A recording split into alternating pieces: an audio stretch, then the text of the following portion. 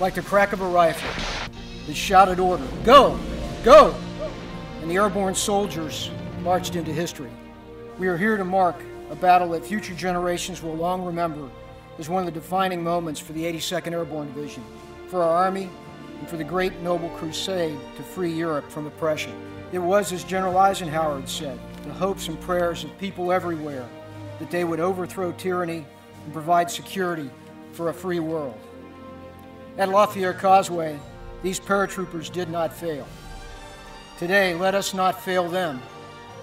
Let us honor their valor and sacrifices of those who surrendered their lives. With renewed resolve, let us continue the great noble undertaking of freedom. Airborne, all the way, merci.